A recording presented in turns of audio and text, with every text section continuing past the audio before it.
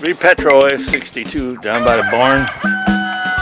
I had my have-a-heart trap down there trying to catch the possums and get them out of my barn. Plugged the hole up, you know, so they can't get in. And I had a possum in there, and it had something wrapped around his neck. One of these. I think that's from a McDonald's something. Or they put them on top of ice cream cups. Or Dairy Queen, I think. I think Dairy Queen does it too. That was wrapped around his neck. He's running around with it.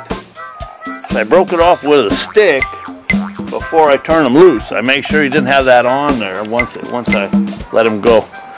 And that's the first time I ever seen. I didn't know them things get wrapped around animals' necks. Something new. Used to be them six-pack plastic things. Now it's these things. Now what? Petro 62 reporting for. Now what? Channel 62. Channel 62.